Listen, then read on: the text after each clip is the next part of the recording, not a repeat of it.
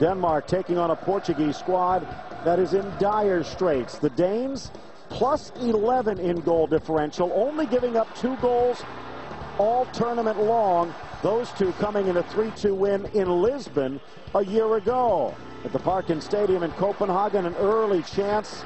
Can you believe it? A World Cup without Cristiano Ronaldo. It's getting closer and closer towards reality. Well, you mentioned definitely some revenge on the minds of the Portuguese. Look at that strike, though.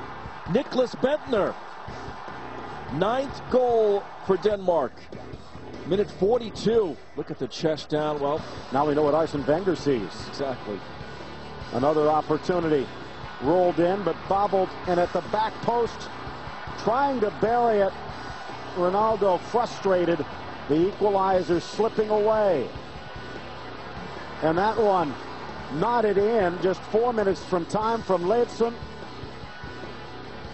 Well, Ledson just got his citizenship, Phil, for... Happy Daddy.